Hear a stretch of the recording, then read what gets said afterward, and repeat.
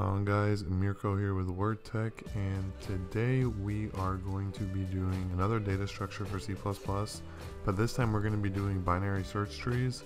So rather than us doing a linear linked list, binary search trees are basically same thing. It's a data structure, except rather than us having a list of integers, we are actually going to have a tree. Now there's many different trees. There's AVL tree, 2-3 tree, 2-3-4 tree, red-black tree, a lot of different trees, but we are going to be focusing on binary search trees, and for the purpose of that, we are going to be knowing why these binary search trees are important. So whenever we want to store data, these are the perfect, basically the perfect data structure for sorting out things. If you need to sort in order, or like in sorted order, this is the perfect thing, because basically what binary search tree is, we're going to sort the data from the smallest number to the left, the far left of the tree, and then the largest number on the far right.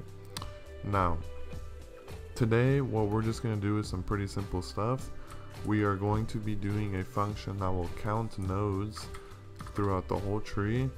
Another one is going to be int largest, so we're going to return the largest number inside of our binary search tree, and then we're going to return the smallest.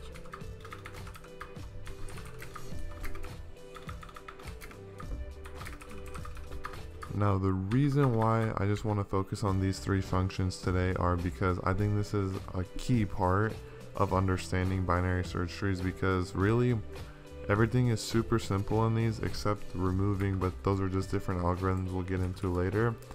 The reason why we want to understand the structures are because about efficiency. So you'll see later on when we get into the largest and smallest, there's going to be some different efficiency things that we don't actually have to do, because our data is only going to be on the right subtree or on the left subtree, and we're going to see that later on.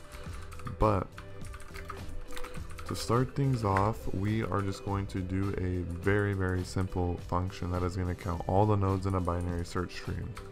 So if you remember, on a linear linked list, we always started with if not head. But since this isn't a linear linked list, we're going to be starting out with if not root. Root is basically going to be the head number inside of our list, the main guy. He's going to branch off to two different subtrees, the left tree and the right tree. So if we don't have a root, that means we don't have a binary search tree, and we just want to get the heck out of there. Next, we are just going to be doing a simple counting function. We just want to count binary search trees, or we just want to count the number of nodes. So to do that, it's simple. We're going to do our recursive return call just like we did on linear linked list. So nodes 1 plus, we're going to be counting. Now we have a left subtree and a right subtree, and basically what we're going to just do is we are going to do a count nodes. Now as you can see over here on our node struct, we have a left pointer and a right pointer. The left pointer is going to be pointing to the left subtree, and then we have the right pointer pointing to the right subtree, because all these are going to be connected in some way. So if we do count underscore nodes, we're going to call it on the left subtree,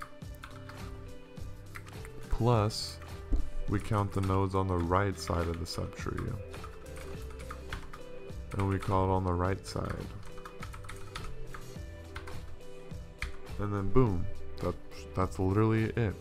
So what we're gonna do, let me make sure my syntax is actually correct, because it's not, I don't know what I'm doing here. So basically, okay, this is the correct version. So we're gonna add 1 to our count, and then after that we're gonna go to the left subtree, and then we're gonna go to the right subtree. So next, all we just have to do is we have to call that function, which is going to be count nodes.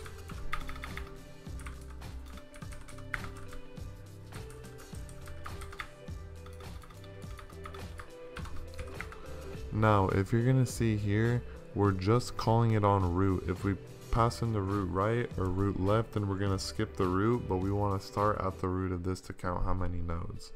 So after that we save, we want to compile,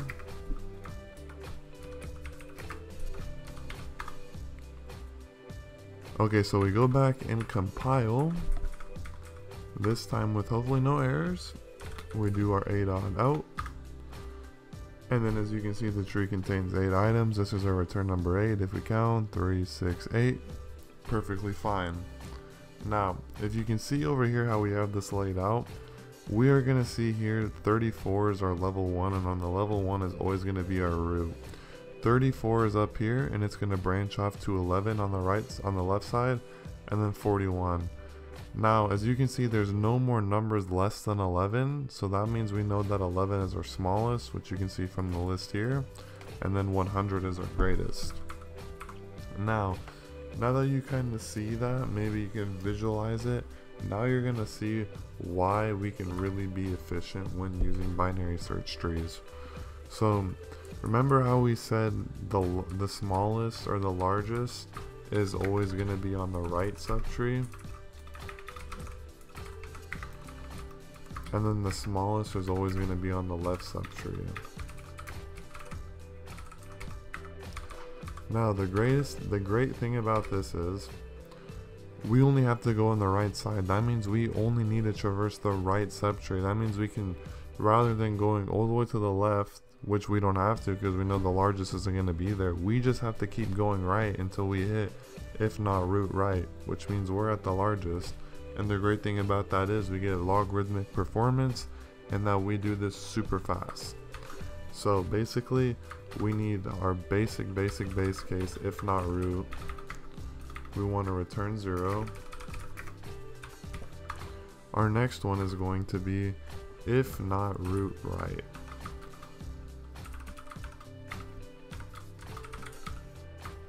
So basically, if there isn't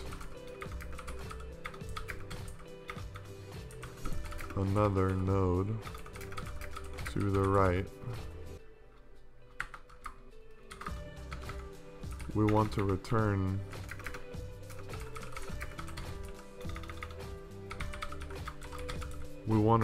the data that we basically get.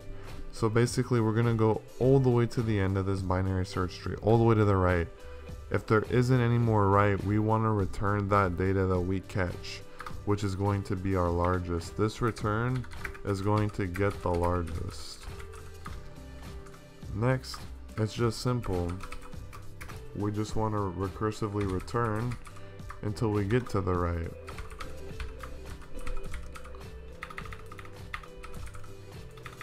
If I can type.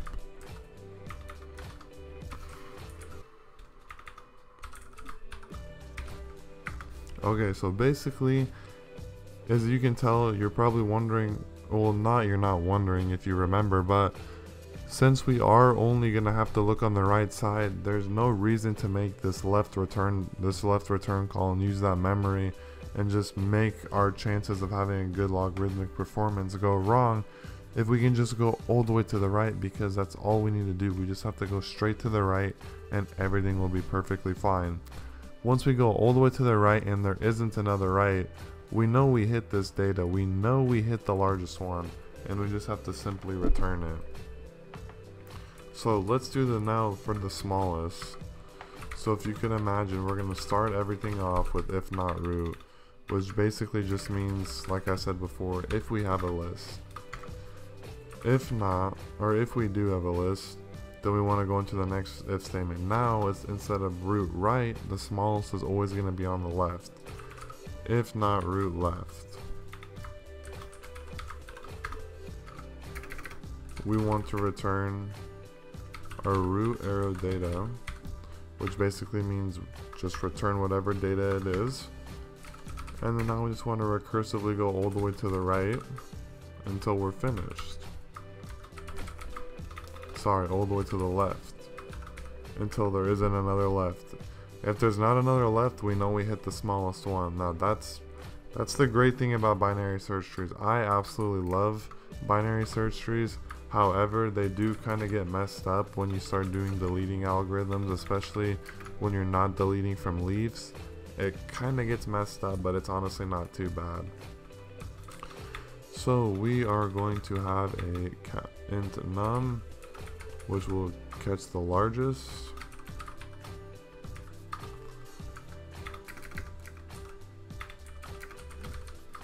and then an int small, which will catch the smallest as you can imagine.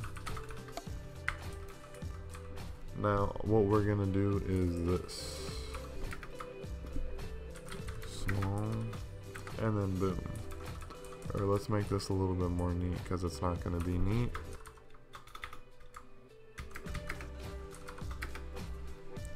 So let's remember now, the largest is going to be the first number, and then the smallest is going to be the second number. If we go through and compile that,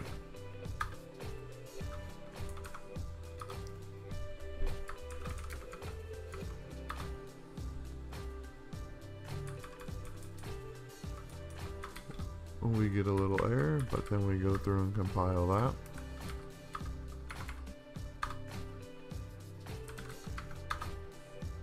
Okay, so as we can see, the largest number is going to be 100 and the smallest number is going to be 1, which is actually exactly how we had it.